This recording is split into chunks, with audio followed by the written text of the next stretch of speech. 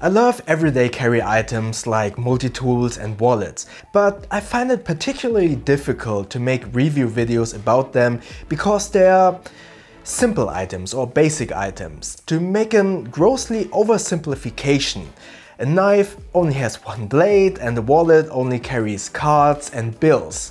That is why it's almost impossible to make an entertaining video without repeating yourself in every single video. Furthermore, I'm very happy with my current EDC loadout. But what happens if I challenge myself and change my whole EDC setup for 2 to 3 weeks and then figure out what works best and potentially might stay in my future EDC?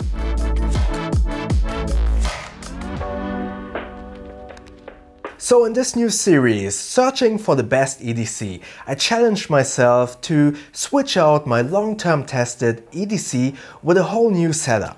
My current EDC consists of my Steinhardt Ocean 500 titanium watch, a Fitbit, my Nightcore MT1A flashlight, my Swiss Army knife Super Tinker, my Orbitkey,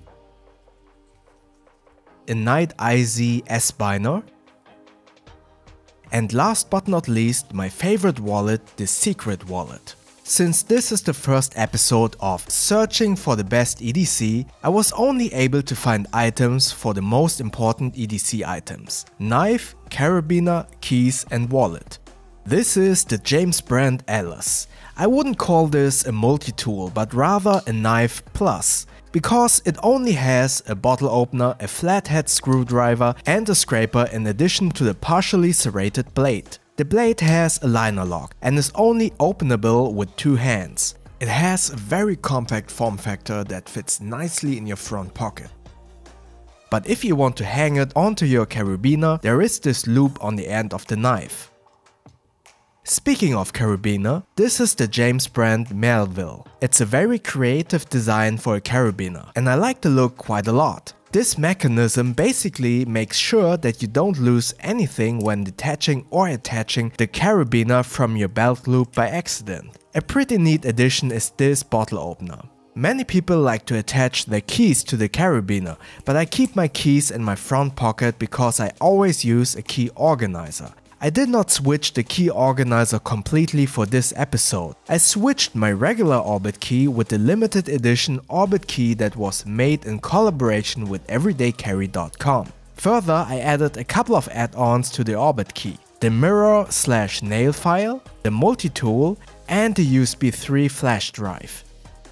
This limited edition version is made out of ballistic nylon 500D Cordura, which gives this a nice look and a better grip in the hand. But other than that, it's not superior over the regular version. But these add-ons make the Orbitkey such a great tool. Having an USB 3 flash drive and a bottle opener at hand all the time is very helpful. The mirror isn't necessary, but I added it to make the set complete. The last but probably most important item in addition to the keys is the wallet. I switched to the Bellroy hide and seek wallet, and this was definitely the most challenging switch of all of them, because this is the complete opposite of what I was used to. This is a bifold style wallet with 6 card slots that overall fit about 10 cards in my experience. This version is designed for dollars because I wanted a smaller form factor. You can fit euro bills into it, but anything bigger than a 50 will stick out slightly at the top. But obviously there is also a version for euro bills. There's also a hidden compartment that you can use for bills or coins, but since I always store my wallet in the back pocket of my jeans, I prefer not to keep coins in my wallet to leave the wallet as slim as possible. Like all Bellroy wallets, it's made out of premium leather. So this was the new setup that I used for 2 to 3 weeks. What's my verdict and which items do I keep in my EDC?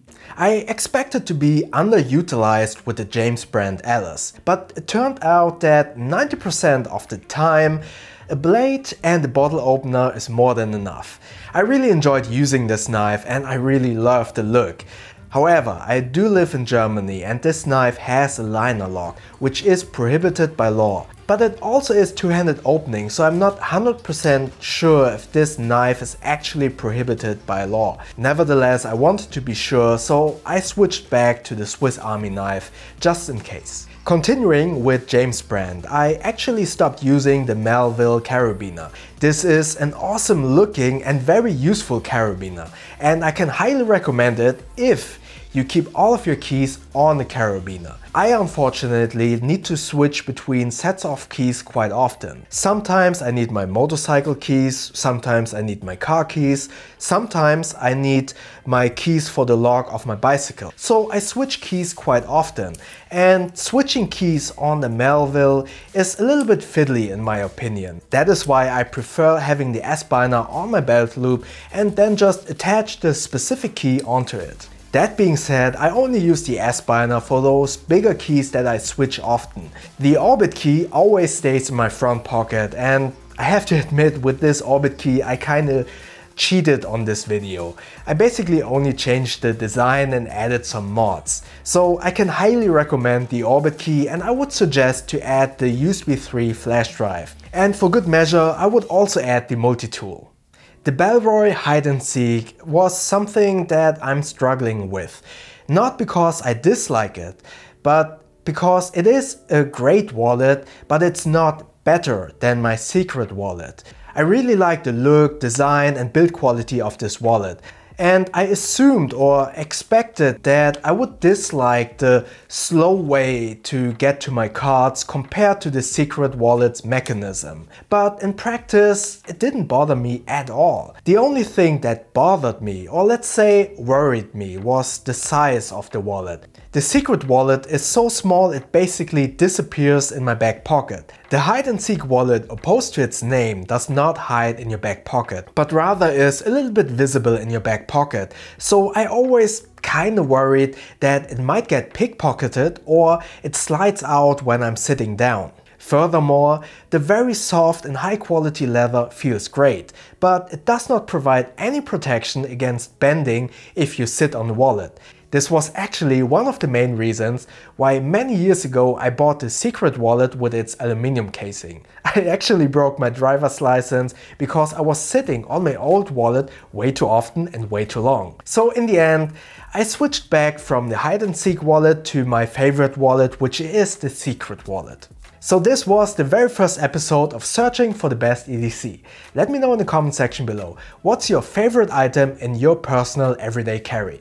And like always, if you have any more questions, please comment below. And if you enjoyed this video, click the like button. And please feel free to subscribe to my channel and click that little bell icon so you won't miss the next videos. Thank you very much.